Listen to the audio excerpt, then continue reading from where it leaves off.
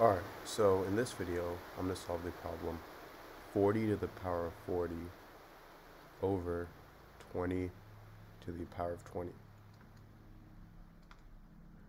So, to start off, I'm going to rewrite 40 to the power of 40 as 40 to the power of 20 plus 20. And I have this over 20 to the power of 20. And now, if I have something in the form a to the power of m plus n, this is equal to a to the power of m times a to the power of n. So I get 40 to the power of 20 times 40 to the power of 20 over 20 to the power of 20. And this is equal to 40 to the power of 20 times 40 to the power of 20 over 20 to the power of 20.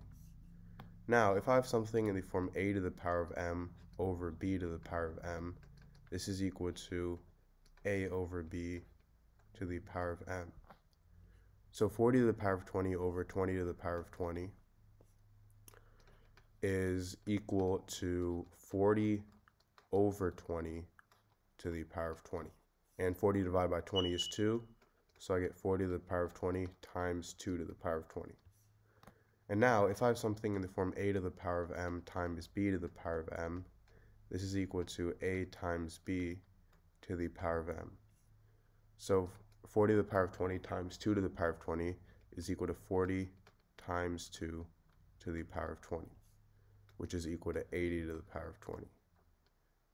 So this is my answer to this problem.